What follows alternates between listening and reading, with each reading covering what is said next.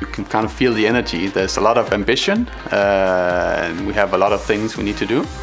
And it's a company that is really scaling at the moment. I think that's a very exciting place to be. There's a lot of new things we need to do, work with new technologies, and we need to make it kind of, make sense on a higher level. I think that's really exciting. There's kind of this startup feel, if you will, even though we're growing a lot at the moment. But it also means you still, if you have either knowledge or if you want to kind of make influence on decisions, there's still that opportunity. So I think that's very exciting.